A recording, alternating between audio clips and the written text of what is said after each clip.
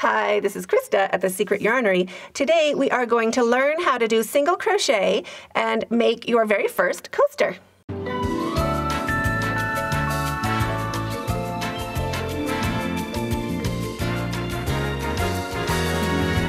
To make this cute little single crochet coaster, you will need your yarn. I'm using 4-weight worsted acrylic. I'll be using a 6mm crochet hook. You'll want 2 stitch markers of some sort, a pair of scissors, and a darning needle for sewing in your ends. So let's get started. So get your 2 stitch markers handy, your 6mm crochet hook or whatever hook size you're using with your 4-weight yarn, and make a slip knot. So just lay that tail over your non-dominant hand, wrap it around 2 fingers, making a little bit of an X. Flip your hand over and poke that working yarn underneath the loop you put around your fingers. Give it a pull and shrink it down. And you want to make sure your working yarn is the yarn that is adjusting that loop size. So put that onto your hook, shrink it down, and chain 10. Nice and relaxed. Make sure you push that loop all the way up on the shaft of your hook to make sure it's the right size. And don't pull on your yarn after you've made that loop. Just let it hang out. If it's a little bit bigger, that's fine. We don't want to be shrinking it down. We don't want to be cheap on the yarn here. So just let that loop stay and make 10 chains, making sure they're big enough and not pulling on our yarn. We just want to let our yarn be yarn. So chain 10. Move your hands up when you need to, so they're right underneath your working yarn. And just keep going nice and relaxed. 10 chains. So there are my 10 chains. To count your chain, you don't count your knot and you don't count what's on your hook. You just count these loops. There's little V's. So there is 1, 2, 3, 4, 5, 6, 7, 8, 9, and 10 is right underneath the loop on your hook. So now we're going to chain 1 more. So that is a total of 11 chains. And now just put your thumb on the top of those pretty V's and turn your chain to the side, like this. Now we're going to be looking for these back loops, these little camel bumps. There's one right underneath our working yarn. If you really get in on that, there is our first back loop is right underneath our working yarn, but it's kind of hiding. This is our second, third, fourth. We're just going for these little Loch Ness bumps or these little camel bumps along the back. And we're going to be putting our hook right into the second back loop. So not right underneath the working yarn. We're going to put our hook in right here. So take your hook and just push it in. You can even use your finger to kind of drag that back loop onto your hook and make 1 single crochet. So we're going to grab our yarn. So from under, we're just going to put our hook up and kind of turn our hook so that hook part grabs our yarn and bring it through that stitch or that back loop.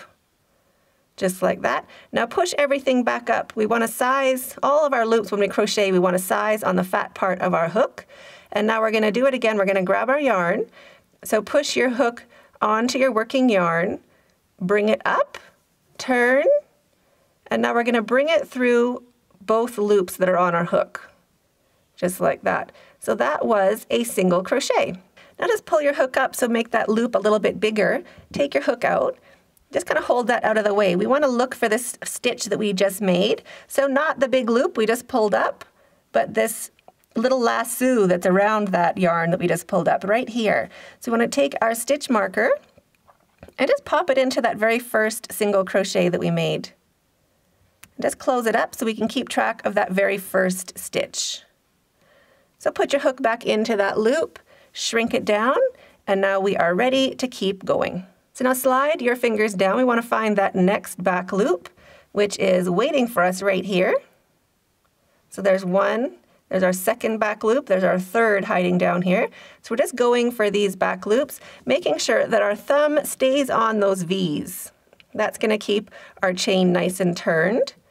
So now again, put your hook into that next back loop. You can scoop it on with your finger If it's hard to get that loop on, that means your chain is too tight, so you might want to go back and use a larger hook for your chain 10. So now we're going to go underneath that yarn. Just tip your hook up a little bit and turn it as you bring it a little bit forward or a little bit horizontal, and bring it through that first loop, that back loop.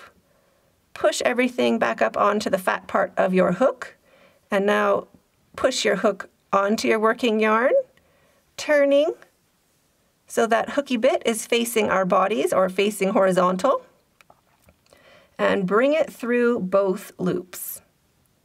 So that is another single crochet. And now into the next back loop, we're going to do the same. And we're going to do this into every back loop along our chain. So we're going to do 10 single crochets.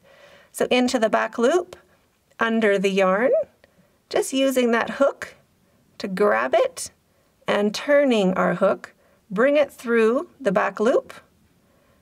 Move your fingers so it's underneath where you're working. Push your hook back through. So we want all these loops to be the same size. And now grab your yarn, turn your hook, and bring it through both loops. Just like that. So into the next back loop, the next camel bump, just poke that back loop onto your hook, underneath your working yarn, grabbing it, bringing it through, and pushing everything back up onto your hook. Onto your working yarn, put your hook up and turn so that yarn is wrapped around, and now slide your hook through both loops on your hook.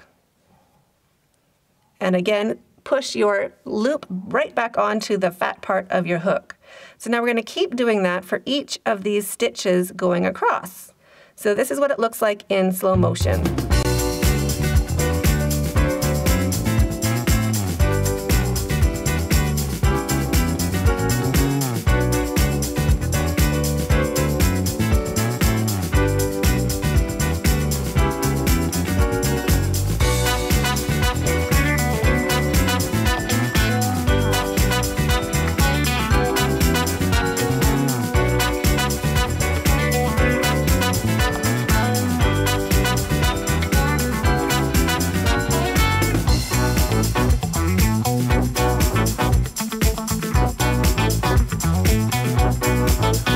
Now just keep working towards the end of that chain, one single crochet into each of those back loops.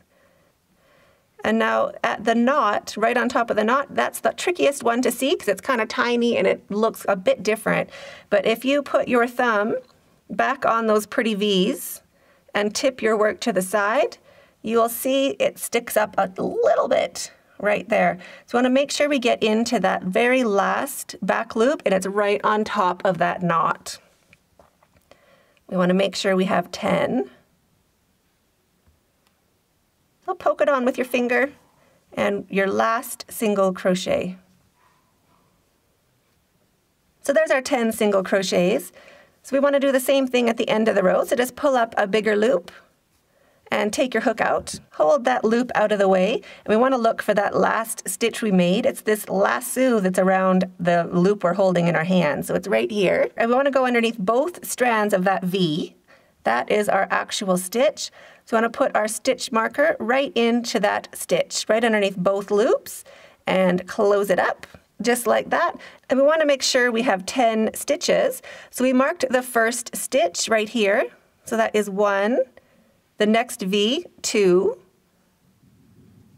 3, 4, 5, 6, 7, 8, 9, and 10 is where our last stitch marker is. So we have our 10 stitches. So now we're ready to keep going for row 2. Put your hook back into that loop and shrink it down on the fat part of your hook. And chain 1, always pushing it up onto the fat part. And now we're going to turn our work. So to turn your work, put your hand underneath your working yarn, grab your work, and bring it back, just like that. So now get yourself situated holding your work, and our stitch marker is sitting in our very first stitch. That's where we want to go. You can take yours out if you can keep an eye on your stitch, but I'm just going to leave my stitch marker there so you can see it. So we're just going to push our hook straight in, grab our yarn and bring it back,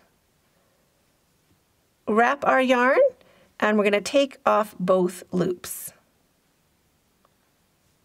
Just like that. And again, we're going to mark our stitch. That was our first single crochet of the row. So now we're going to move that stitch marker up onto that stitch that we just finished.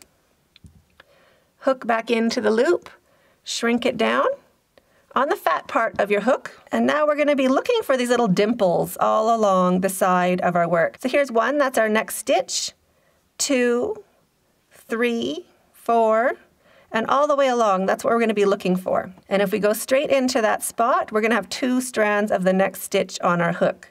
Both strands of that V on the top of our hook. So bring your yarn back through, push everything up onto the fat part of your hook, wrap your yarn, so grab it from under, turn all the way, bring your hook a little bit horizontal, and slide it through those loops. Size that loop again on the fat part.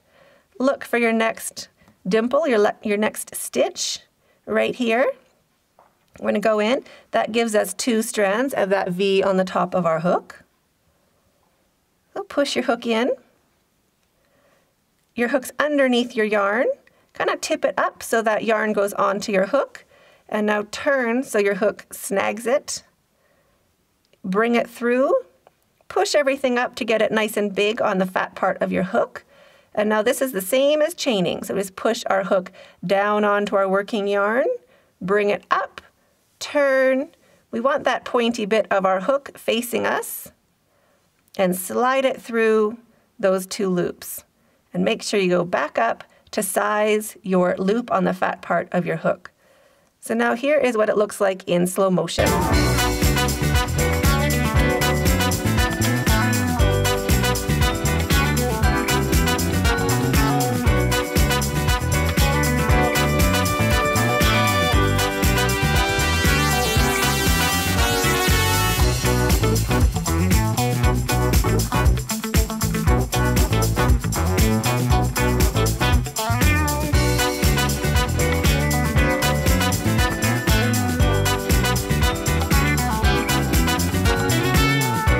You'll see I'm always pushing my loops up onto the fat part of my hook.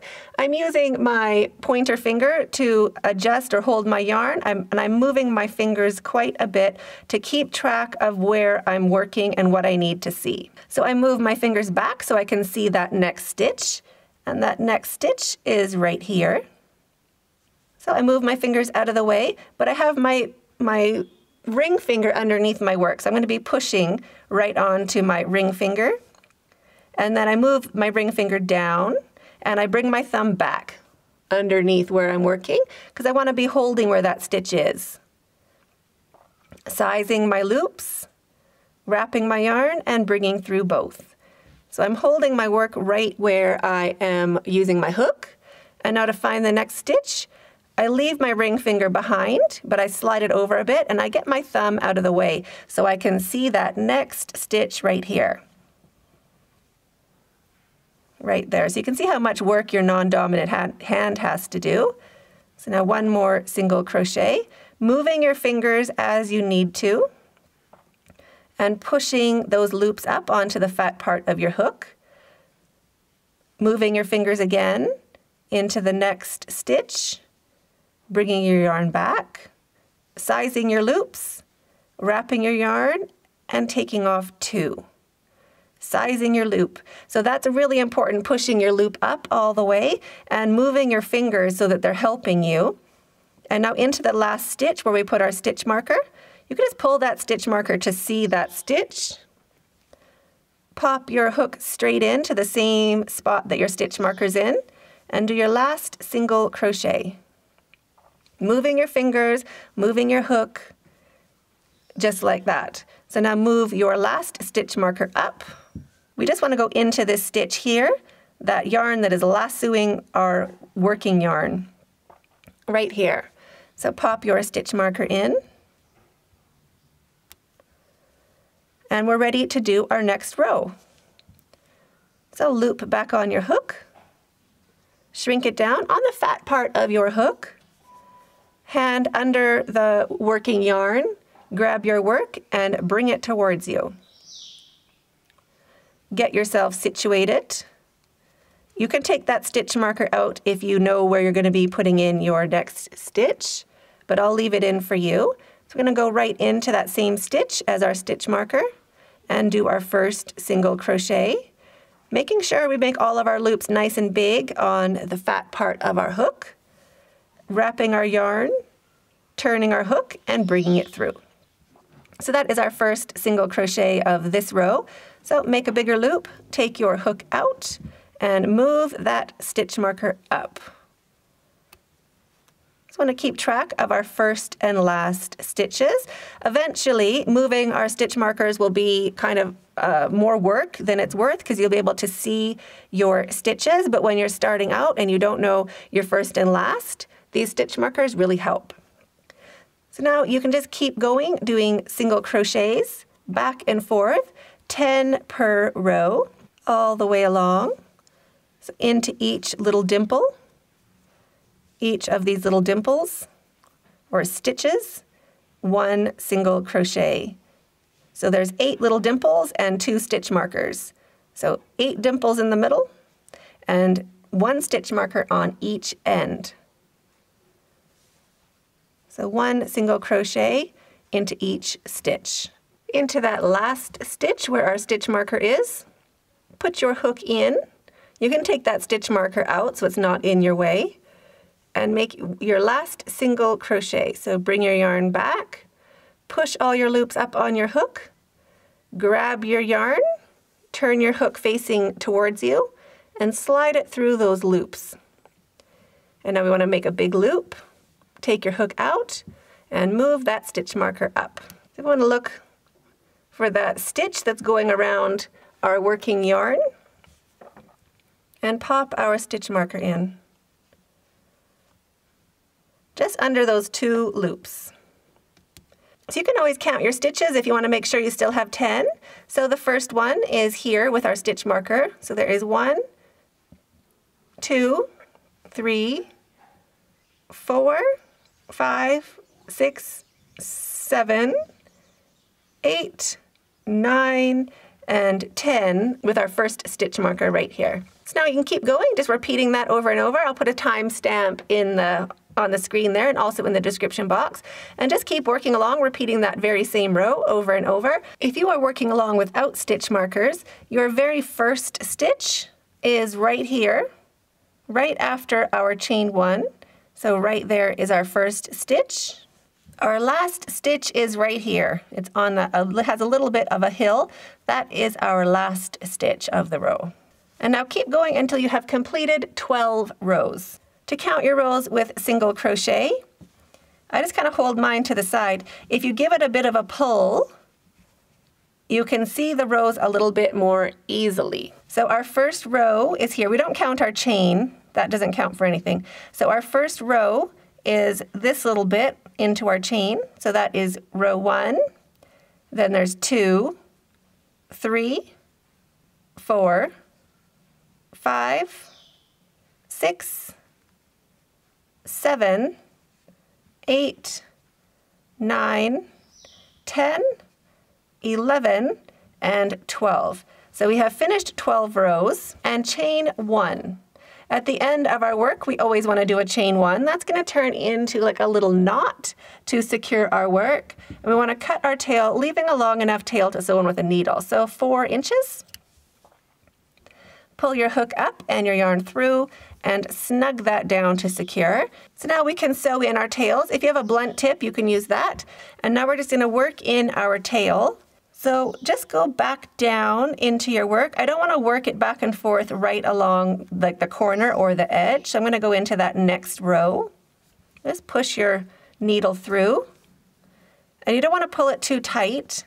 So give it a little stretch after you brought it through, just so it looks Your tail has gone in, but it's still a nice corner. And now we're going to go back and forth along this row. Back and forth. We want to do it about 3 times. So I'll go through about 3 or 4 stitches in one direction. And again, bringing your yarn through, but then giving it a stretch. We don't want it to be tight. And then going back the other direction. So I'm going to make sure I'm not going exactly in the same spot. I'm going to pick a little bit over so I go back in a different path. And because I have a sharp tip needle, I only have to do this twice because it's going to be going through all of those fibers and really holding that tail in. If you have a blunt tip needle, you're going to want to go back in one more time in the opposite direction for a total of 3 times. And now we can just cut that tail. So you want to do the same with your other tail. And we're finished. So there is your very first single crochet coaster. It will want to curl up a little bit like that. That is what single crochet does. So just find whichever way it wants to curl and use it the other way. Just kind of pop it down. So I hope you enjoyed this class as much as I did, and I'm really looking forward to the rest of them. There is a link to the playlist for the classes in the description box down below, as well as where to reach me on social media and all the rest of it. If you haven't joined or subscribed to this channel, go ahead and hit those links in the description box down below. There's also links of where to find me on social media. I'd love to see how your coasters turned out. Let me know in the comments down below if you have any questions, and we'll see you in the next class. Stay hooked.